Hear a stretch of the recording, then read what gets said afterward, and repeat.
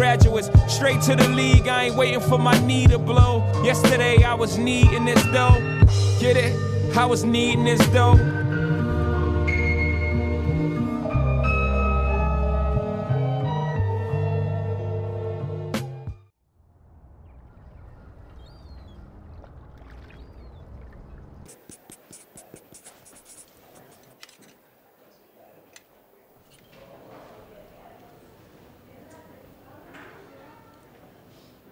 Okay.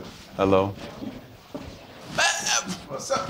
Well, you're sharp too. You're looking good. You're looking good. You're looking good. Not every day I get to sit down with a Magic man. Well, you know, we're gonna do it. Exactly. We're gonna let it do what it do. Yes, sir. So, Magic, appreciate you coming on the show. Thank you. This show, Kneading, though, literally, you are the godfather, the reason why this show exists, the reason why we created this show at Uninterrupted was the idea I'd always heard all the media talks about how athletes go broke. And I just got sick of it. Yep. Where I want to start is kind of growing up. And how did you get your mindset? You grew up, obviously, in Lansing with 9 siblings? Yep. 9 siblings. 6 sisters, 3 brothers. My thing was, here I am, the tallest and the youngest. And when you pour, clothes get passed down.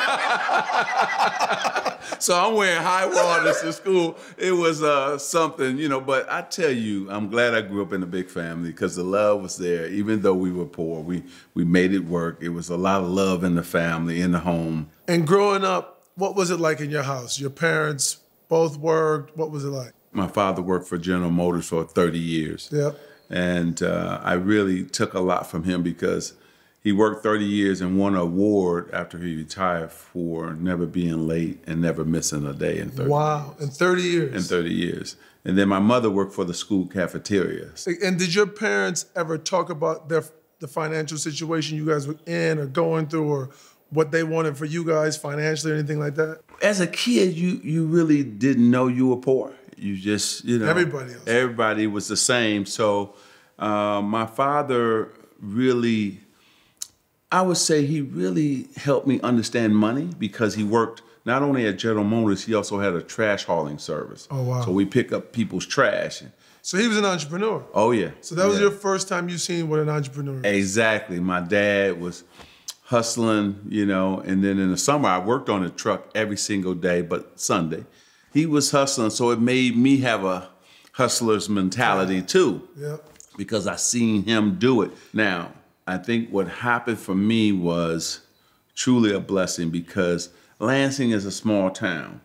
So I got a chance to see 2 men who looked like me, who were black. And they were entrepreneurs, owned buildings, owned multiple companies. And so one day I got bold and I asked them for a job. And so they said, all right, come on. They own so many buildings. They said, this is going to be your building that you have to clean.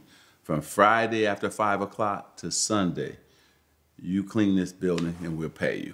7 floors. So I used to, you know, go 1 through 6. And I get to the 7th floor. That's where the CEO's office was. Yeah. And man, I would bust in the door like I was the CEO. Like you own the joint. Yeah, I'm pretending like I'm the man, right? Yeah.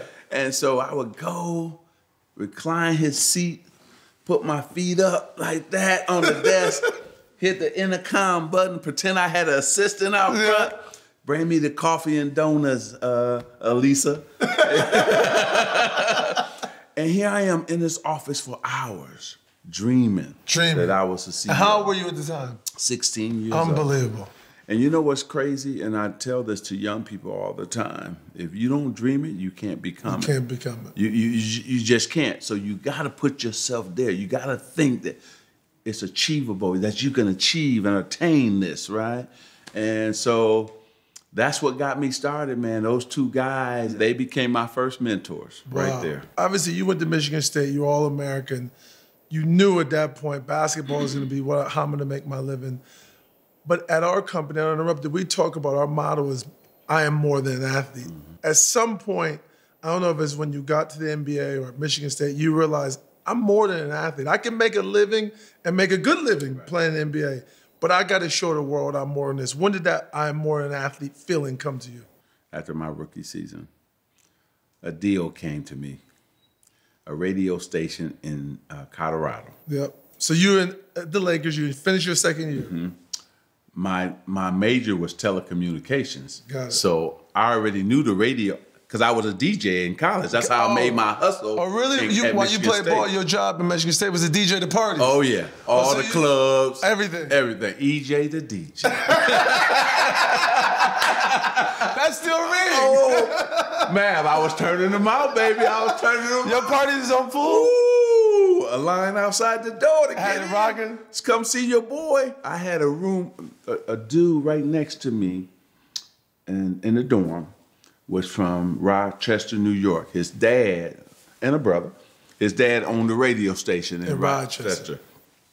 I walked into his room. He had all the turntables set up. Oh.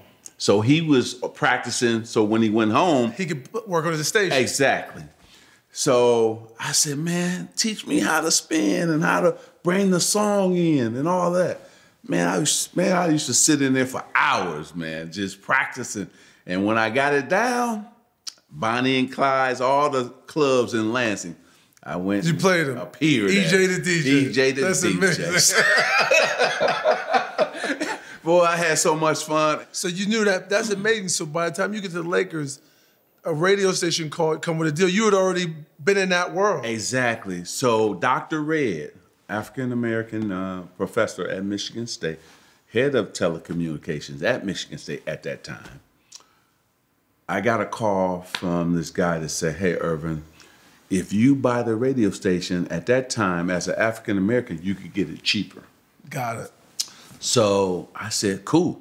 So we went, vetted the deal. I took Dr. Red, I called him up, took him with me. Smart. See, that's a smart thing that young athletes don't always do. Exactly. You knew a mentor, you knew a guy who knows this.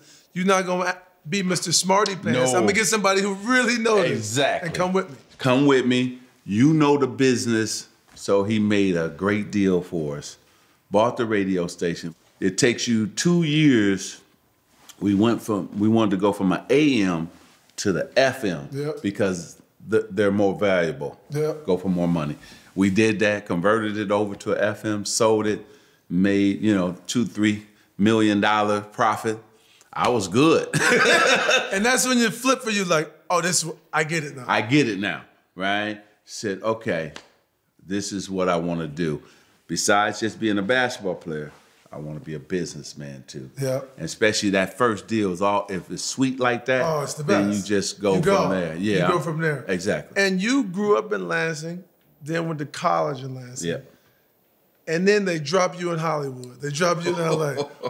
What was that like? I mean, because you had spent basically your first, 19, 20 years of your life in, as you said, a little small city in Lansing. You went to visit some places, probably play ball, but you had never lived anywhere else.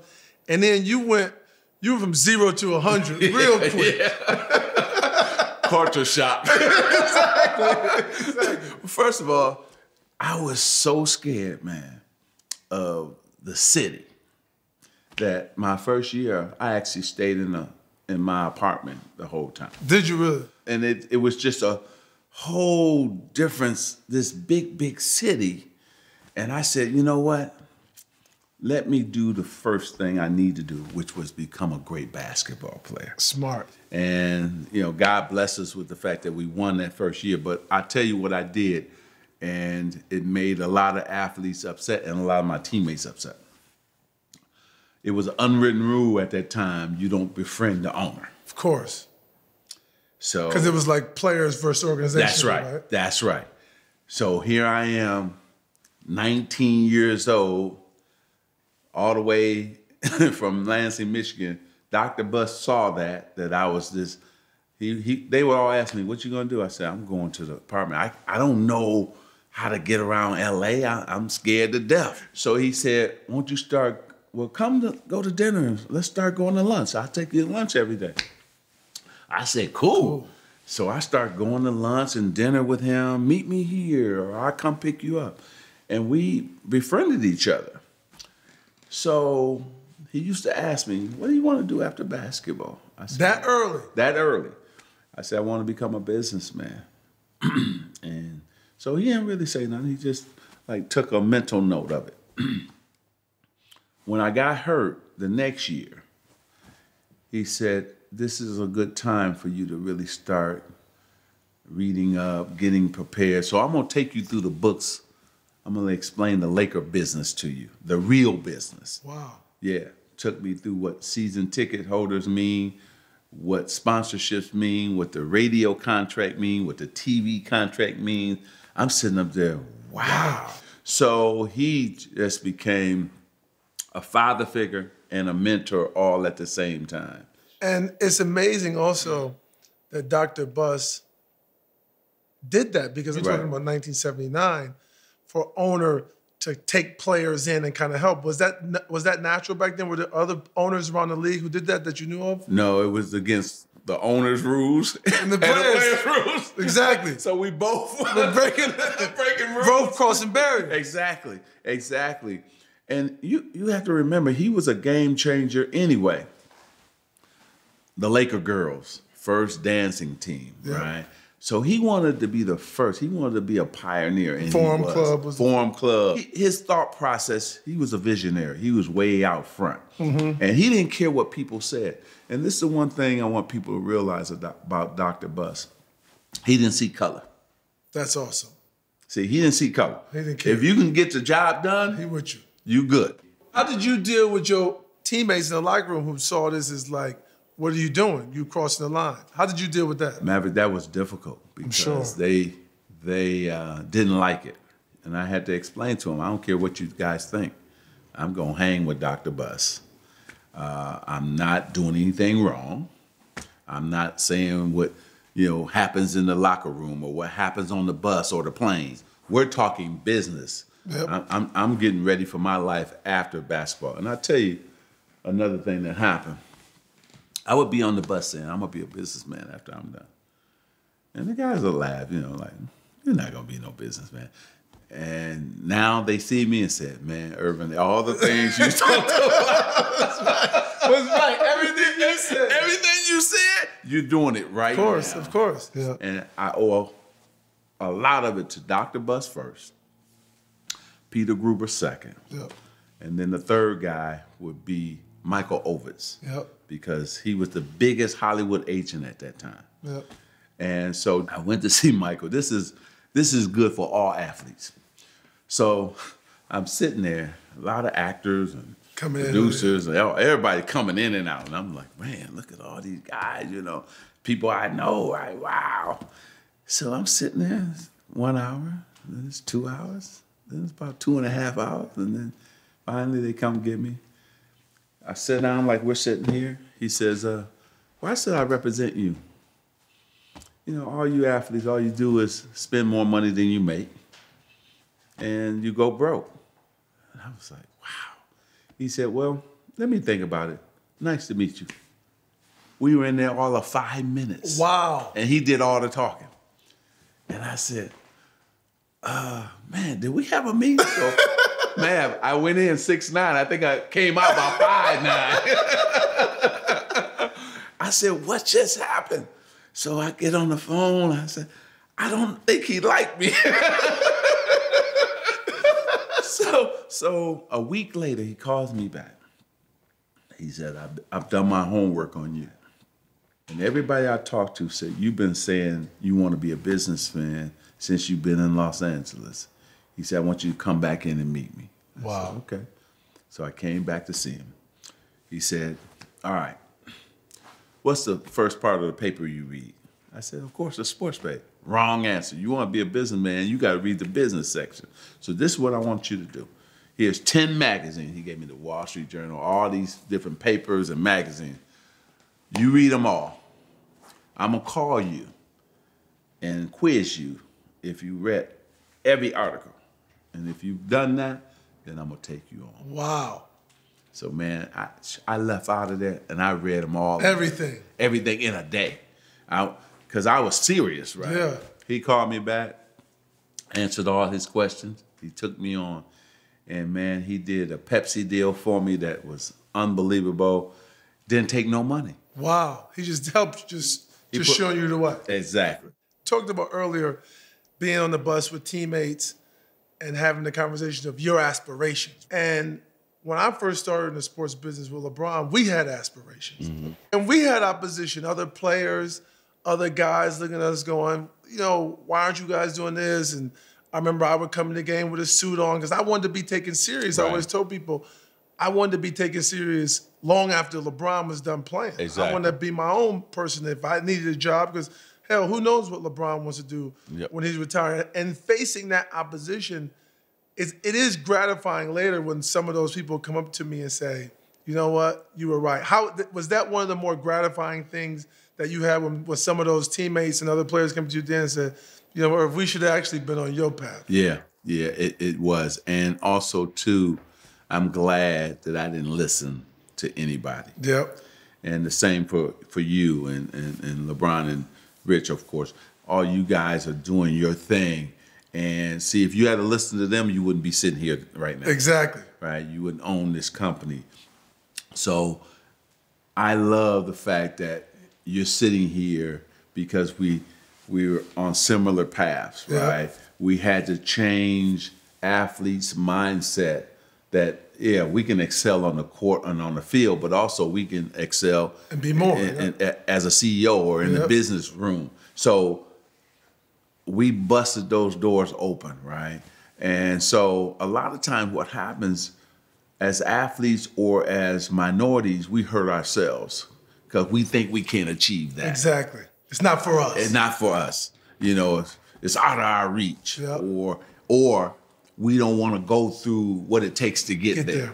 Yeah. And I was a dude to say, show me the way. You'll read whatever, I'll work. Show me. Just show me. All I need is the roadmap. Yep. Then the greatest moment came when I really had to say, this is what really stamped me as a serious businessman, the deal with Starbucks. Yeah, of course. Because that deal changed everything. Before I was doing deals, but this one was it's all over the country. Yep. We built 125 stores. Wow. We made that deal happen, and that's what really put me on a path of success. And I'm talking big business. Yep, of course. Right? It showed everybody that I could drive ROI in urban America. When you think about African Americans now, over $1 trillion spending power, Latinos over $1 trillion spending power, and moving even higher. There was nobody really building businesses and nobody harnessing it, going after their disposable income. Yep. Right, and so also bringing things to them that they wanted and needed, and jobs. That's right, jobs. So my company was able to provide jobs, access, like you just said, to these retailers who were not coming in before, but now they hit a home run when we partnered and they came into the inner city. And going back to basketball for a second, when I was a kid, I really rooted for the Lakers. And I rooted for the Lakers very simply because the Lakers felt like the black team. It was showtime. It was fun. Their best players, he had a nickname, like guys in my neighborhood had a nickname like Magic. So he felt like he was from my hood. Exactly. And Boston felt like the white team. It was Boston. The style they played, McHale, and their best player was this blonde hair, kind of tall white guy. But at that time, you were obviously, Dr. Jerry Buss had taught you the business of sports, you said earlier.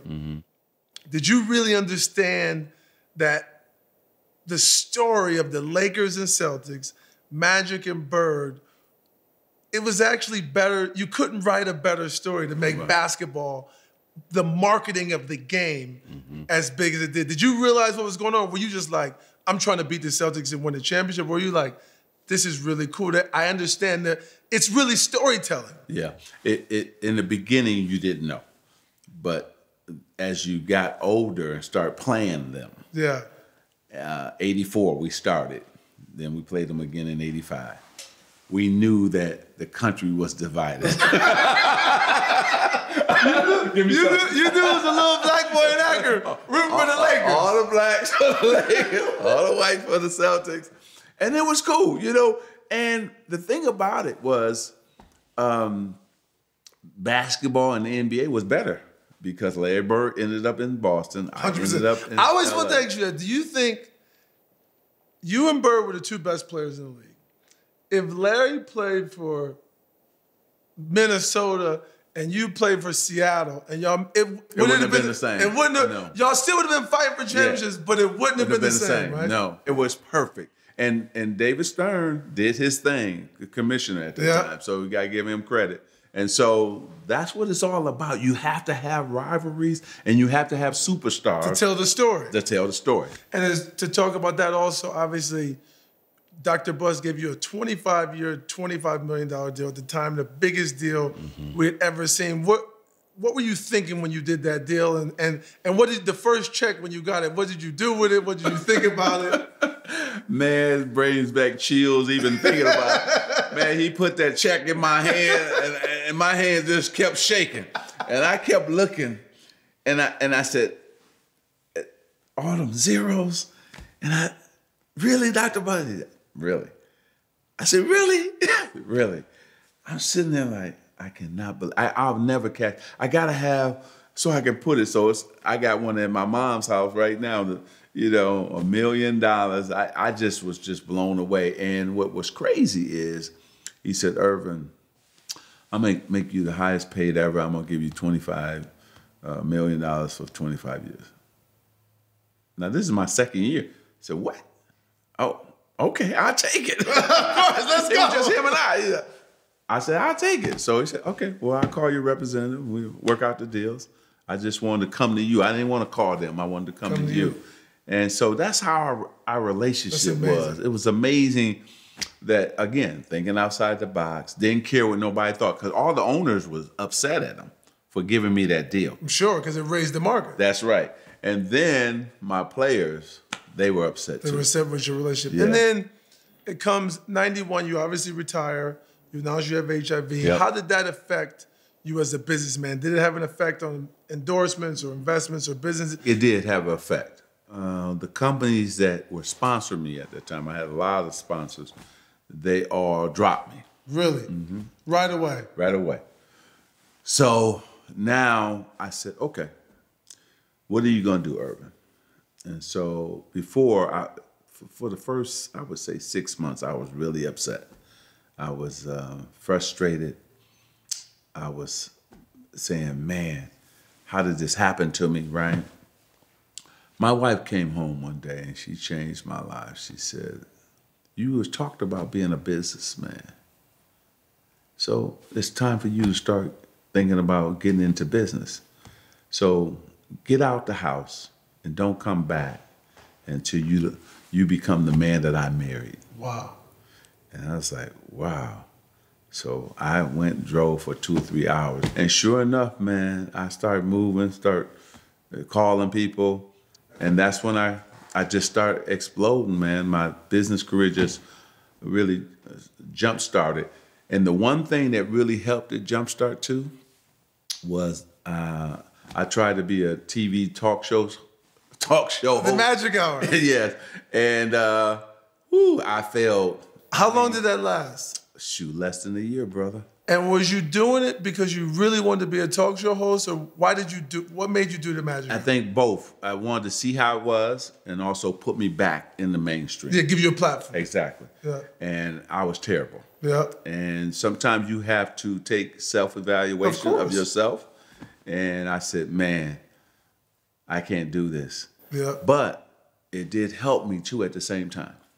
I had a speech coach who really helped me to pronunciate words better for the show. Yeah. But now it's carried on in my life. In life, exactly. See, so some things I might have failed at being a talk show host, but it helped me in everyday life. Got it. At the same time. So I gained something from it. Yep. And then I'm glad it happened because that's when Starbucks, everything came right after that. Right after that. So it was great. And did you see yourself failing, or did somebody come to you and say, Magic, this ain't working? No, I knew. You knew? I knew. You were being real with yourself. Exactly. I'm not that guy who sit there and say, oh, I'm great at something, and I know I'm not. Gotcha. I'm the guy who say, oh, man, I stink. Now, I know that. I know I can't do that, so let's move on to something else. Let's move on. Yeah, so I got fired on Friday. I was back in my office on Monday. making Back to things work. happen. Back to work. Hey, I gave myself one day on Saturday to cry. Went to church on Sunday. Pick it back back up. to work Let's go on back Monday. to work. Let's go That's make awesome. it happen. And then in 94, you became an owner of the Lakers. Mm-hmm. Was that always an aspiration and a dream to own a piece of a club? No question about it.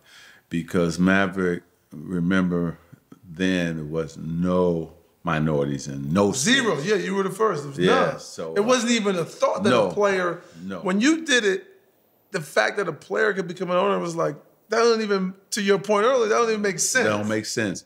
I went to him, Dr. Buss again. He said, Irvin, I would do it, but you're going to have to pay for it. I said, no. Just tell me I saved all my money. So I'm good. So I got to tell you this quick story that a lot of people don't even know. Matter of fact, this will be the first time I tell it. So Dr. Buss loved Vegas. So we used to go to Vegas all the time in the off season. I mean, like once a week. Got it. So we fly in, and he used to get his own table. So he would say, come sit with me. I said, no. I said, I'm not going to sit next to you. I'm going to sit behind you. I'm going to be the most expensive cheerleader you've ever had. So he said, no, I got all this money. You come and play. I said, no. So he said, no, take the chips. I said, okay, cool. So I take the chip and put it in my pocket. So I'm sitting there. He playing. And, man, he was an unbelievable gambler. You know, he did very well. So this is Friday. So we go back on Saturday. He said, come on and play. I said, no. So he gave me all these chips. I put them in my pocket. So we played again all Saturday night. Sunday come, come play. All these chips.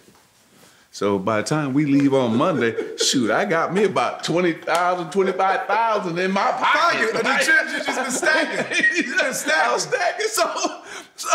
So he was dying. He was dying. I went to the hospital. Jeannie called me, said he wants to say goodbye to you. So I went there. He said, you know what impressed me about you? Now he's laying in the bed. He said, we used to go gambling. And I thought I was doing something, giving you some money. And I look up and you put it all in your pocket. You just stacked it all. I said, Dr. Buss, I grew up poor. I hold on to mine. Hold on to mine. I am not no gambler. But he fell out laughing. Even in his bed, he said, that's why I loved you. And I knew you were going to be successful. That's amazing. He said, I knew you were going to be successful. That's why also I let you into the Lakers. You were always an outstanding young man. Yep. When I told you to be there at 4 o'clock, you was there at 3 o'clock. When I told you you had to meet the bankers and come say hi, take pictures, you were there doing that. Everything I asked you to do, you was there. That's why I let you in, and you could write a check. You were ready to do it. So I was ready to do it, because at that time, it was a $10 million check. Exactly, which that's Cash a huge money. check. Yeah, and man. people don't understand that part. That's a big part about business, being prepared when the opportunity shows That's itself. right. That's you were right. ready to write that check. Just think Ready. that opportunity come and you don't get the check, that's a great opportunity that passed you by. Passed by, and wouldn't have opened the door for other minorities, for Mike, get the ownership. all these other guys to come in Yep. and get to be an owner. So for me, it was great. And that's another lesson for all these people. Save your money. Yep. Don't spend more than you make, athletes and entertainers. Yeah. And then after the Lakers, you obviously set precedent again by buying the partnership, being in partnership with the Dodgers. Yeah. How did you get into that, and why did you do it? Great story, Maverick. You know, it's funny, Maverick. It's like LA fan base wanted some local ownership. And so here I am saying, hey, I want to be one of the owners. So all these billionaires start calling me, say, I want to partner with you. So Maverick, I'm interviewing 6 billionaires to buy. You interviewing them. I'm interviewing them, exactly. And I'm like, wow, I've come a long way from Lansing, Michigan, singing Temptation songs on the street corner. EJ the DJ. EJ the DJ, spinning the records. Now I'm interviewing 6 billionaires. Oh, man, my life was so good at that time. So finally, Mark Walters came in, and Guggenheim, And Mark and I hit it off. It was instant, you know, we just connected. And I said, that's who I want to be in business with. But I said to Mark, I said, listen, I just don't want to do this deal with you. I want to do 10 deals with you. And he said, let's do it then. So we end up winning, paid a record price for the Dodgers, over $2 billion. And people were like, wow, they couldn't believe the price tag. But we knew the TV deal was coming up, and now it's $9 billion.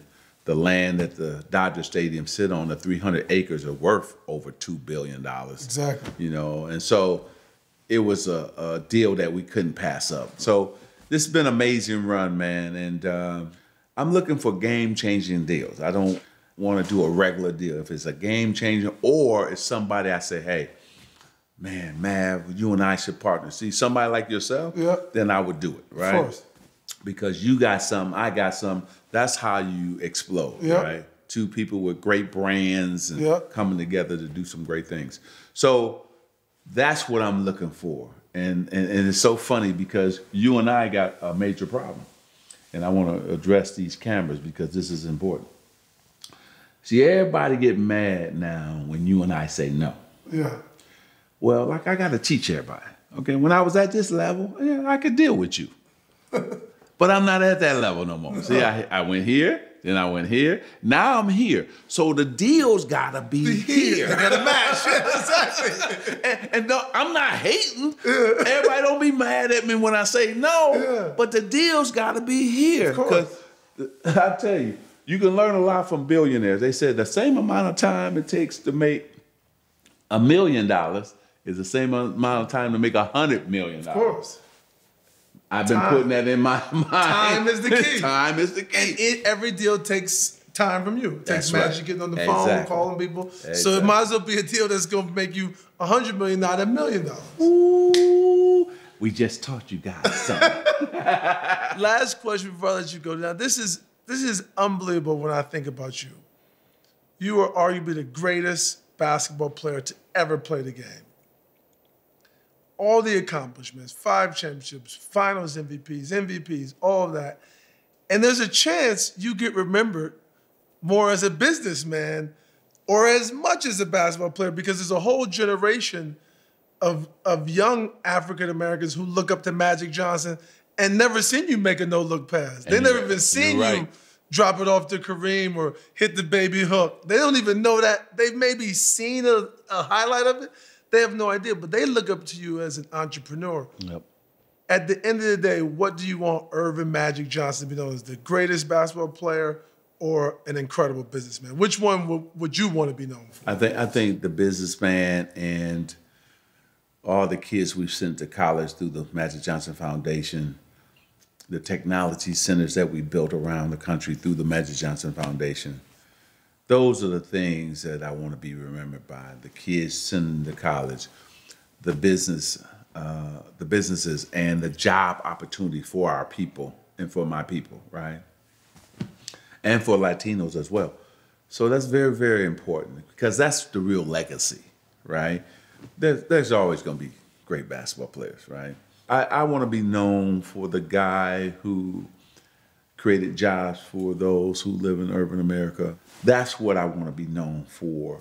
And so God is good, man. I'm glad we sat down because I'm glad we did this too. This is different from anybody else I've interviewed because you're also doing what I'm doing.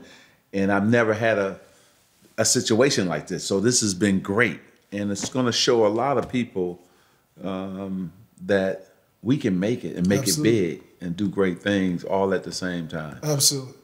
Appreciate it. Oh, Thank you for coming on. I don't even know how they're going to edit this. I don't know either. They can just play around. There's going to be a lot of shows. There's got to be about 3 or 4 shows. I do.